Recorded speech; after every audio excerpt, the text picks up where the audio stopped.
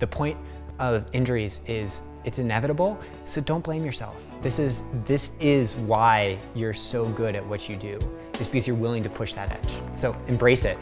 Say, yeah, I'm injured, and that's okay.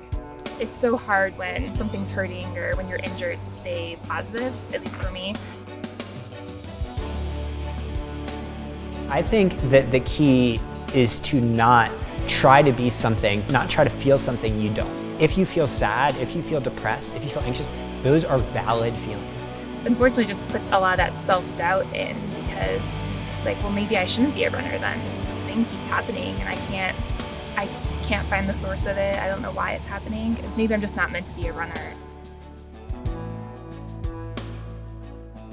Injuries really suck, but that doesn't mean that you suck. The point of an injury is to reach the point where you fully accept your awesomeness is independent of whatever you're going through in that moment.